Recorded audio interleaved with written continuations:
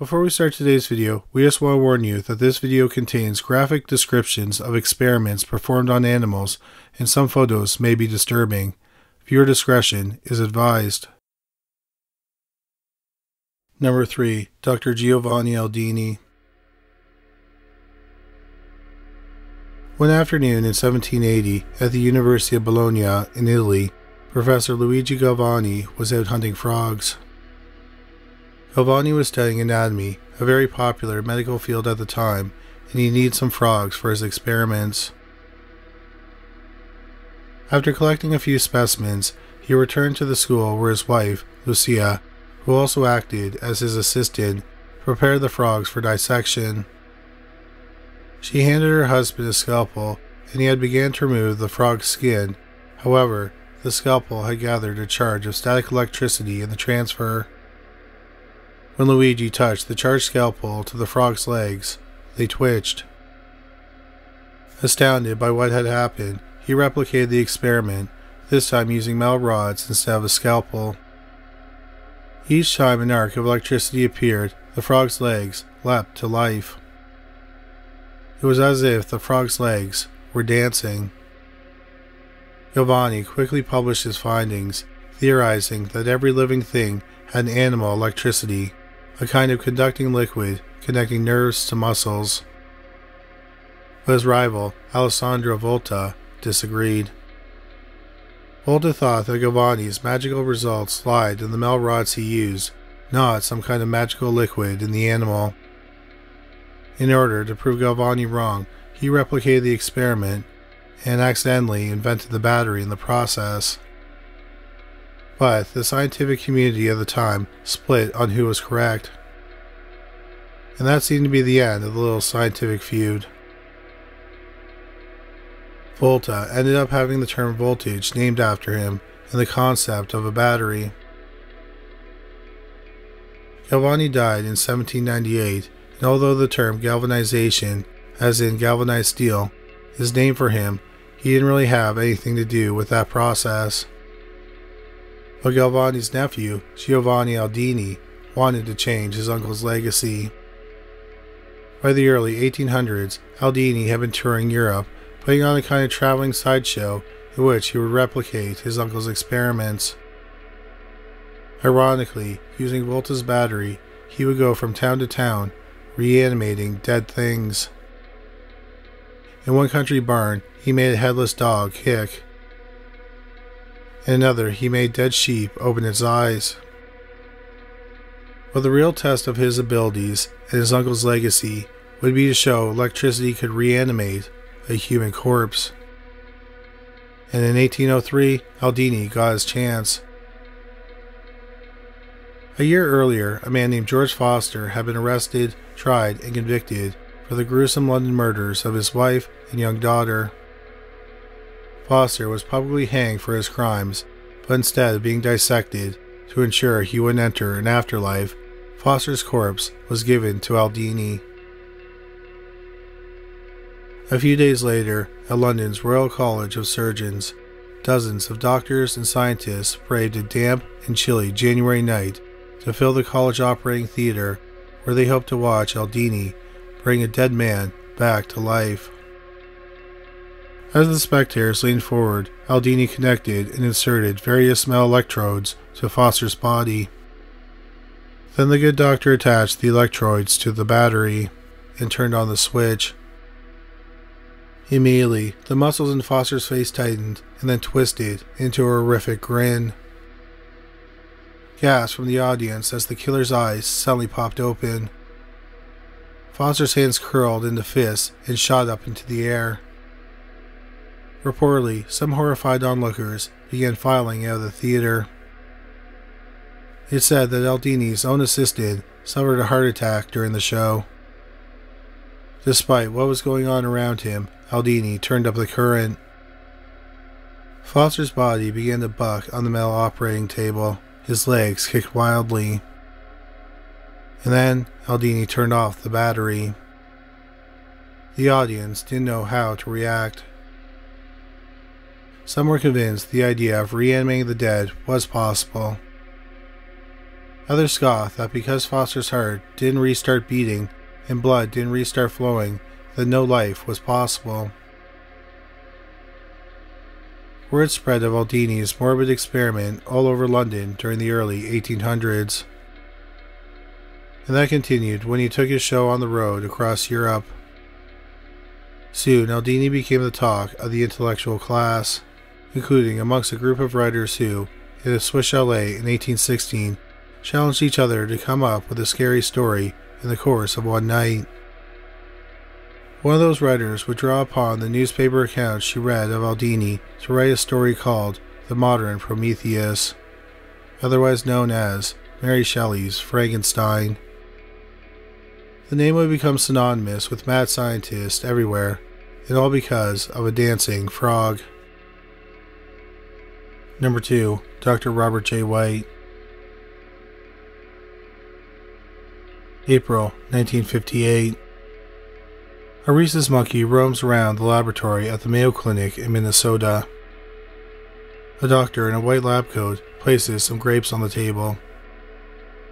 The monkey trots over to the grapes and grabs them. Then it ambles back to its cage, climbs the bars, perched up high as it eats its treat. The doctor is pleased. Not bad, considering it only has half a brain.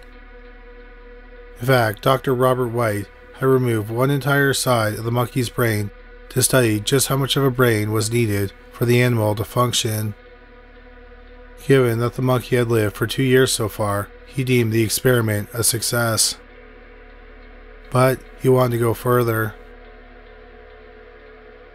5 years later, Dr. White completely removed a monkey's brain, kept it chilled, and connected the brain to machines to keep it alive.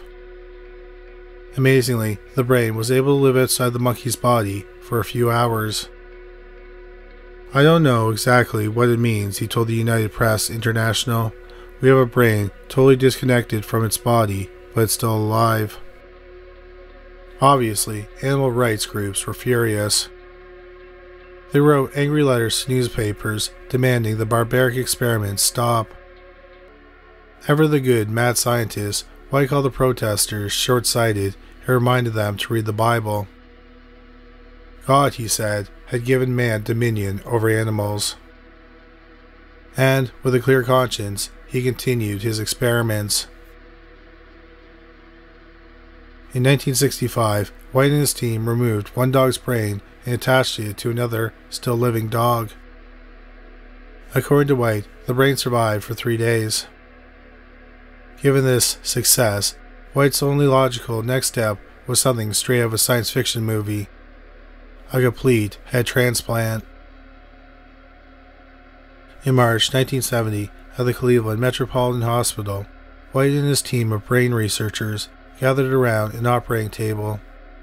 On the table was another rhesus monkey. The doctors then spent the next 18 hours carefully severing the monkey's head from its body. They carefully cut the simian's tiny nerves, blood vessels, and tendons. Then, they just as carefully sewed them onto the headless body of another monkey. Once the surgery was completed, the doctor sat back and waited. There's no report of how they felt when, after a few hours of recovery, the monkey opened its eyes.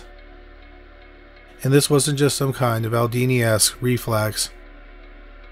This monkey, with its brand new head, was legitimately alive.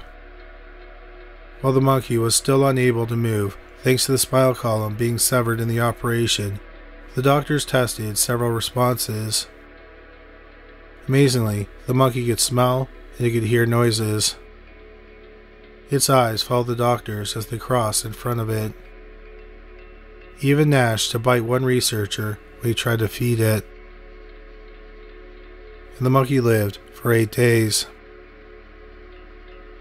The doctor said it died because the body rejected the new tissue. Dr. White became something of a sensation based on this operation, and he loved the publicity. He wrote hundreds of scholarly journal articles and appeared at hundreds of medical conferences. And he often referred to his work as Frankensteinish. Reporters from People magazine, GQ, and the New York Times sought him out, as did X-Files producer Chris Carter. But sadly, White was never able to take the next medical leap forward by performing a human head transplant. The science just doesn't exist, he said, to be able to reconnect the spinal nerves to prevent paralysis.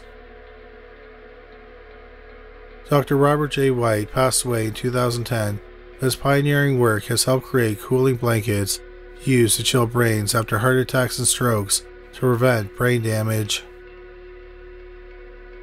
And there have been other doctors determined to finish White's work. In 2016, Dr. Sergio Cannavario announced he was ready to transplant a human head, making him something like the son of Frankenstein. Number 1. Dr. Vladimir Demikhov. In Greek mythology, there exists the story of a dog with multiple heads that guards the entrance to hell. It's known as the Hound of Hades, Cerberus. A Russian surgeon, Vladimir Demikhov, once turned myth into reality. During the 1940s, the Soviet scientists had been a pioneer in the concept of organ transplantation. Working almost exclusively with dogs, Demikhov was the first person to perform a heart transplant, a lung transplant, and liver transplant on canines. He even gave man's best friend a coronary bypass operation in 1952. He called transplantology a powerful new weapon in the fight to prolong the life of man. That kind of work seems like it would benefit mankind. Then again, Demikhov would go on to give a dog named Andreyka 2 hearts, and he was fascinated with the idea of transplanting monkey organs into a human body. He also once called for transplantable organs to be grown and stored in the bodies of human vegetables. Dr. Robert J. White called him an amazing experimental surgeon. It put Demikhov in ghoulish company indeed. It was after an operation in 1958 that the 42-year-old Demikhov would cement his status as a real-life Dr. Frankenstein. In September of that year, the doctor prepared 2 dogs for surgery. One was named Shavka, a golden-colored puppy. There was a 9-year-old German Shepherd named Brodiaga. After anesthetizing both animals, he made a large incision in Brodiaga's back, exposing the dog's jugular vein, aorta, and spinal column. Then Dr. Demikhov cut the puppy in half. Just behind its front legs, he kept the dog's heart and lungs. Then he carefully sutured the puppy's head and shoulders onto the back of the fully grown dog. Using a special developed technique, he joined the puppy's main blood vessels to the carotid artery and jugular vein of the adult dog, and then he waited. Yet, those who envision this experiment taking place in some torchlit underground lab have another thing coming. The surgery was government approved and took place at the Moscow Medical Institute as American neuropathologist and a Norwegian surgeon looked on. When the dog, or dogs, awoke from surgery, the visiting doctors were amazed. The surgery appeared to have been a resounding, if improbable, success. In the coming days, scientists observed some fascinating behaviors from the dogs. When it was hot, both dogs panted in unison. When the older dog wanted to eat, so did the puppy. And they both ate with seemingly no issues. When the older dog tried to shake off its new appendage, the puppy would simply nip at the back of its neck. However, this behavior only lasted all of 4 days. As one newspaper reported, the surgery was a success, but the patient died. Demikhov was undeterred and replicated the 2-headed dog surgery at least a dozen times more, stretching into the late 1960s. During that decade, some media outlets mocked the doctor's work. Others were horrified by it, calling it cruel and sadistic. There was at least one man who wasn't repulsed by Demikhov's efforts in the field of transplantology. His name was Louis Washkansky. On December 3, 1967, less than a decade after Demikhov's dog experiments, Washkansky became the first recipient of a human heart transplant. During the 5-hour operation, doctors removed the heart of Denise Darvell, a 25-year-old car crash victim, and implanted into the 54-year-old South African. The cardiac surgeon who performed the operation, Christian Bernard, became world famous. But he knew that his work in transplant surgery at large would not have been possible without the pioneering efforts of Dr. Vladimir Demikhov. "I have always maintained," Bernard said, "that there is a father of heart and lung transplantation. Demikhov certainly deserves that title." Today it can be said that Demikhov's research is very much alive. Thank you so much for watching this video. We hope you found it interesting. If you did find it interesting, please make sure you subscribe. We'll have a new video about the paranormal every week. If you just discovered this channel, please make sure you check out our other channel, Criminally Listed. We have over 325 videos featuring bizarre but true crime stories. You can find it at youtube.com/criminallylisted. We also have a podcast about cold cases that were eventually solved called Criminally Listed Presents Into the Killing. You can find it on Stitcher, Spotify, Amazon Music, and anywhere you find great podcasts. But that's all for today. Thanks again for watching.